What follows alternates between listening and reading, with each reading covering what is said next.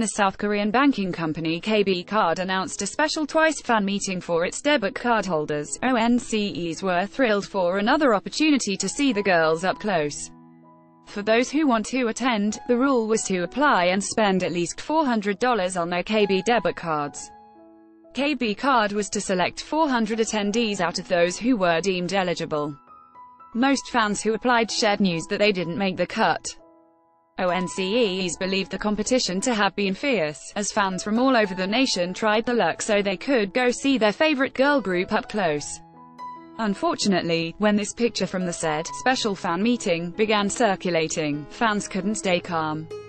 With half of the seats empty, and rumors of most of the attendees being KB Card associates, fans are becoming more upset.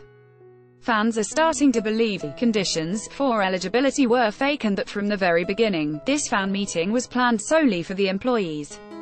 Ad choices advertising in red invented by Teeds videos from the fan meeting also captured several empty seats in the audience. Your browser does not support video.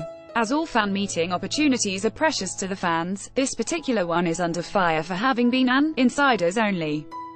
KB Card is yet to respond to the backlash, but ONCEs grow more suspicious by the minute. If this is real, this is really bad. Not even $40 but $400. And they pull this. Are they kidding? This is why all company-based events should be transparent. I'm a fan, so I used over $400 on the card to become eligible. I didn't make it though. When is a twice event ever this empty? I think it's fair to be suspicious. Isn't this like fraud? Making the fans spend $400 for this. Red Velvet didn't think their fans would like Bad Boy.